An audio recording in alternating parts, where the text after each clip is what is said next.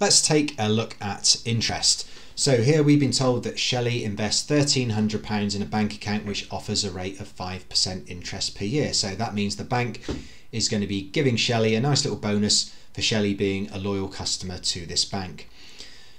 So if Shelley invests £1,300 and she gets 5% interest, then her bank balance will increase by 5% by the end of the year. So what we need to do here is work out what 5% of 1,300 is. So that's our question. What is 5% of 1,300? Well, 10% is 130. So therefore 5% is half of that, and 130 divided by 2 is 65.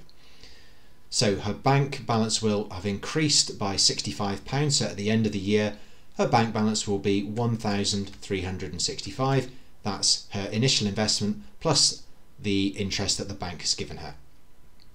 This second example might actually be a little bit more straightforward, as we don't need to work out the new bank balance, simply the interest. Again, it's 5%. So what we're going to do is work out 10%.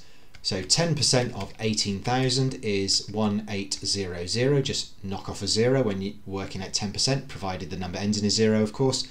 So if 10% is 1,800, then 5% is half of 1,800, because 5% is half of 10%. So that is 900. So she will earn £900 of interest.